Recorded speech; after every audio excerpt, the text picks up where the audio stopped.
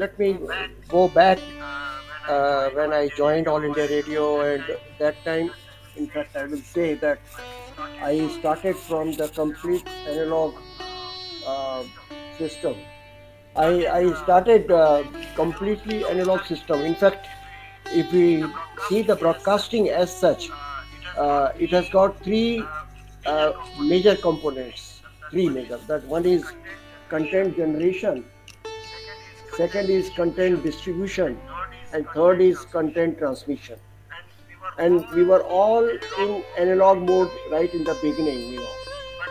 But slowly we changed at least content generation from analog to digital, which was quite easy. But implementing that also in All India Radio was very tough, because the staff working in All India Radio, they were used to those tape recorders, turntables, and then switching them to hard disk based system. So we had to arrange a lot of training, and then anyway that came. Then even the content distribution also, there was studio transmitter links were there, and then satellite came, and so on. So we, at least those two we achieved long back. That is content generation and content distribution. Then came, the era when government wanted to bring the digital broadcasting. In this slide, you can see that the digital transmission system, internationally there are many systems like Eureka, HD, ISDB, DRM, Word Space, so many others. But All India Radio selected DRM, Digital Radio Mondial. Now this was selected, and then we studied. I will talk little bit on this system. It was for the medium wave and short wave bands, and now it is coming even in FM also, DRM plus that is called. So DRM is a universal openly standardized digital radio, and has been used for several years to broadcast quality, and this is applicable for below 30 megahertz, that is short wave, medium wave and long wave. Long wave, of course, we are not using for broadcasting. Also, there is now extended standard DRM plus. DRM plus means above 30 megahertz, which will be useful for FM band. DRM has near sound. Now, why we will discuss that? Why people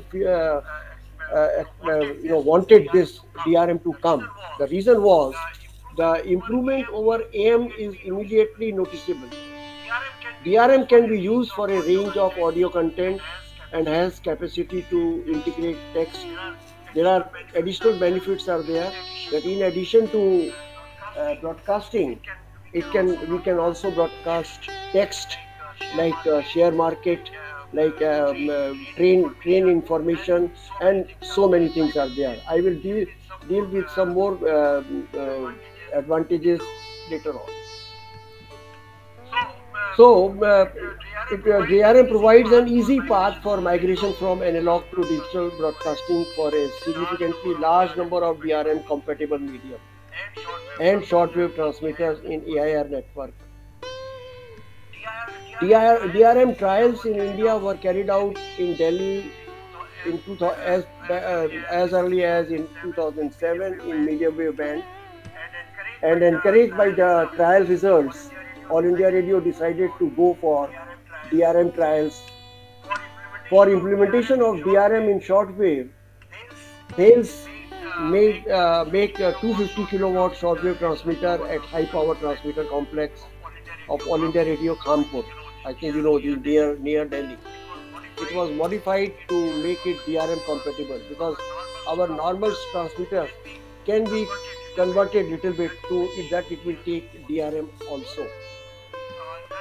Then it was broadcast and it was quite successful. Now, the main motivation about the DRM is gradual decline in the AM listening, because people, when they were listening FM, and they found that the AM quality naturally is not up to the mark, and the quality wise FM was much better. So listeners often compare the AM quality with FM, and other digital audio medium find it to be inferior, which is quite true. Need to remember frequency and time schedule often mind boggling. Now, remembering this in DRM, that is one advantage, that you need not remember the frequency.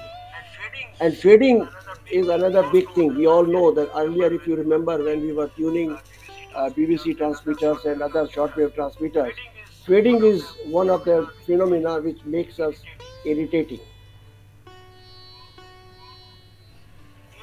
AM bands have unique propagation advantage not available in other parts of the spectrum.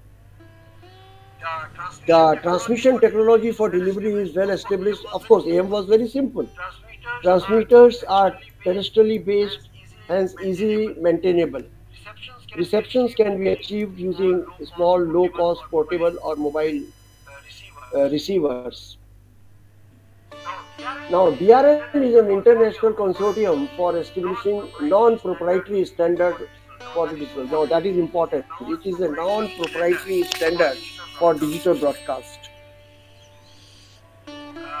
The problems is spectrum congestion in FM, because why we want to go for digital broadcasting is that congestion in the FM band, then limited line of sight. We all know that FM has got limited. Moment any building, tower, or any tree comes, the signal will stop. So, and then quality is affected by multipath signals. Poor quality of receivers, need to remember frequency schedules, rise in man-made noise, congestion in AM FM bands. Now listeners are expecting CD quality. We all know CD quality is the best. No need to remember frequency schedule, wide coverage, both static and mobile, portable and economical receivers. Digitization of terrestrial radio transmitter, that is DRM, then digital audio broadcast. These are the different standards. I am just giving their logo. And then SD radio. We have already taken this DRM. Now, so far, we have installed 40 DRM transmitters in India at various stations of All India Radio. These transmitters can operate in both analog and digital mode. We will discuss that what was the main problem, that presently, because people have got analog reception, analog receivers. So if you suddenly start digital, then people will not be, able to receive the signal, because digital receivers are different. And if you remember earlier, when this color TV came in our country, there was a hue and cry, because people were having the black and white. And actually, there was a saying that no, how can we operate? So there was politically also there was lot of protest, but then ultimately it came. Compatibility was there, that even with the uh, color transmission, those who are having black and white, they will get black and white also, and others will get color. Now these digital transmitters with modern technology have excellent protection devices and safety measures. Before I go further, I would like to give you a sort of comparison between analog transmission and digital transmission. Then probably you will be able to appreciate that what is how the quality of the DRM is much superior. So I will play just two samples. Just listen to it.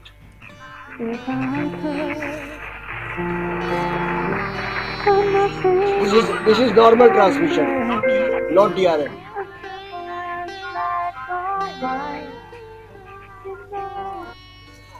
So you have seen that his quality with lot of noise and etc. was there. Now the same signal, same thing when it is received by the DRM or the digital radio.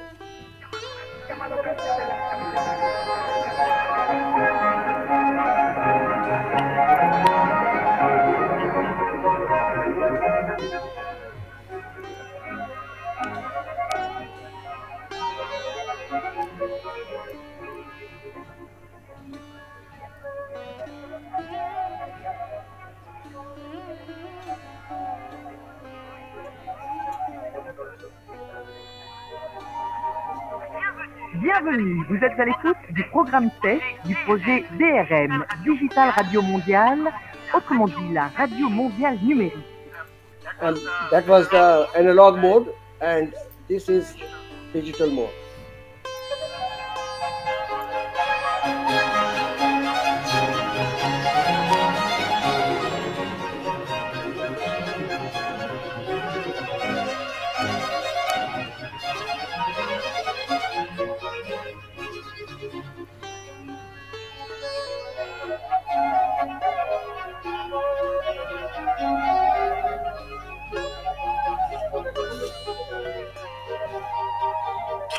Bienvenue, vous êtes à l'écoute du programme test du projet DRM, Digital Radio. So, what I wanted to say that you can very well appreciate the difference between analog and the digital transmission. But anyway, this is one side of the coin. The most important thing was those clips. clicked, about the quality between analog and digital. But Yes. I want to bring to your suggestions or thinking that what is to be done on the receiver side. And All India Radio in all conferences and all that, they are still, and there is a tussle also going on whether this DRM technology will be accepted, because we have already put 40 transmitters, and they're all costly transmitters. And then right now there is no problem, because anybody can receive analog mode also and the digital mode also. But that is not the aim. Aim is that everybody should get the digital only. So that way, as far as digital broadcast is concerned, I mean, there is a lot of confusion is going on in digital domain. What will happen? Still things are not clear. So that is there. We all, technocrats like you and all, we have to think over it. We have to see that we work out on this one.